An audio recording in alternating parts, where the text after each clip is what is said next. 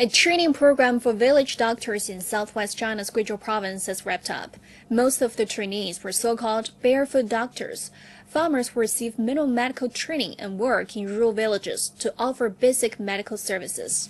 Around 100 village doctors from 13 ethnic groups attended the 2-week training in Guiyang, capital city of Guizhou. The doctors, mostly from remote rural areas of Guizhou, finished their courses on Thursday.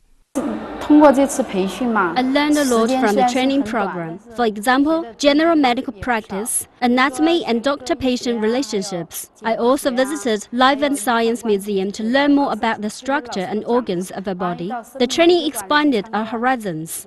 Some of the knowledge we got here can rarely be acquired in the local hospital.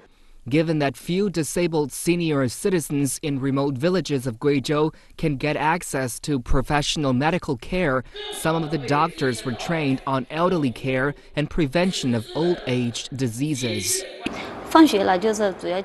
We will continue to talk about what we have learned even after class. Even when we returned to the dormitory, many of the things we learned here were fresh for us and useful.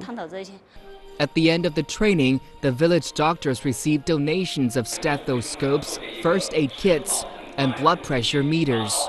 The course was jointly sponsored by Red Cross Society of China and a Belgian company.